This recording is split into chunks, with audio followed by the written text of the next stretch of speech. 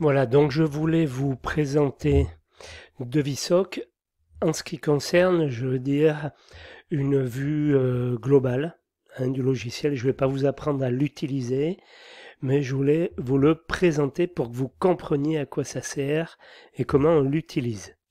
Voilà, donc Devisoc comporte un ruban. Donc quand vous ouvrez le logiciel, vous arrivez sur la page d'accueil. Simplement, lorsqu'on travaille sur Devisoc, on est constamment ici sur cette partie-là qui, donc, allez, on va faire comme si on créait un projet.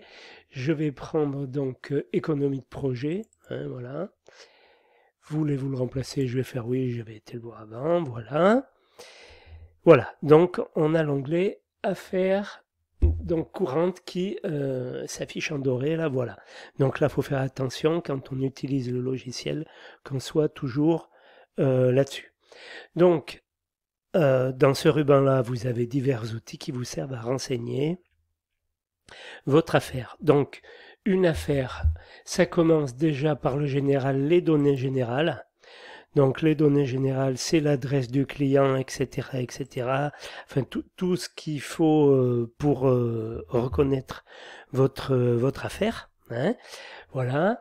Les différents intervenants, le cas échéant, maître d'ouvrage, maître d'œuvre, architecte, économiste de la construction, au minimum. On peut toujours en rajouter. Voilà. Les courriers quand il y en a et qu'on va télécharger. Le journal de l'affaire, au fur et à mesure qu'on fait des choses, on vient les ajouter, on vient mentionner ce que l'on a fait. Voilà, donc ça c'est au niveau général. Ensuite, il y a les données des lots, donc chaque affaire va concerner un certain nombre de lots qu'on renseigne aussi. Ça, c'est vous qui le remplissez. Donc là, par exemple, le terrassement, gros œuvre, charpente, etc., etc. Voilà, ça on va dire, c'est la structure de votre affaire. Voilà. Après, il peut y avoir d'autres éléments qui rentrent en ligne de compte. Par exemple, les surfaces. Lorsqu'on a fait le plan, on peut retrouver ces données. Donc, avec BIM connecteur d'ailleurs qui fait partie de SOC, on peut renseigner donc de la maquette numérique vers Devisoc ces données-là. Voilà, les surfaces, etc., etc. Tout ça, ça peut se renseigner ici. Et le gros point fort de Devisoc, c'est ce qu'on va voir ici.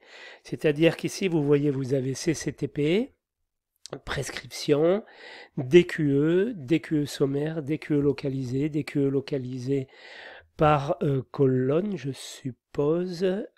Vous avez les minutes de métrée, notice descriptive, ratio par lot, etc., etc.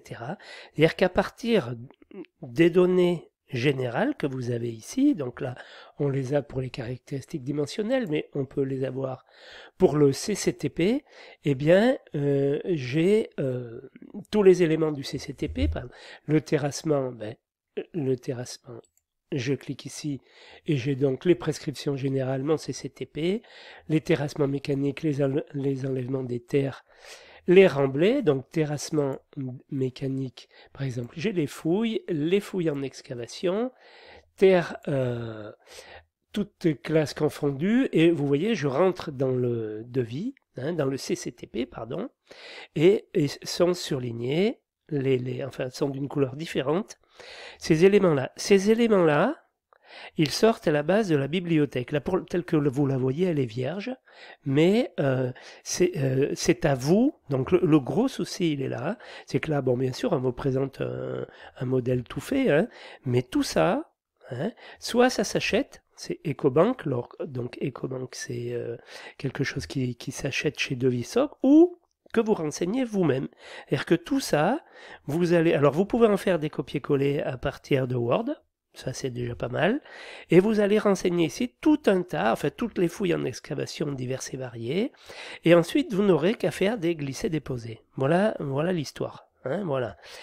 Le gros point fort de Devisoc, alors je vais arrêter celle-ci et j'y reviendrai après.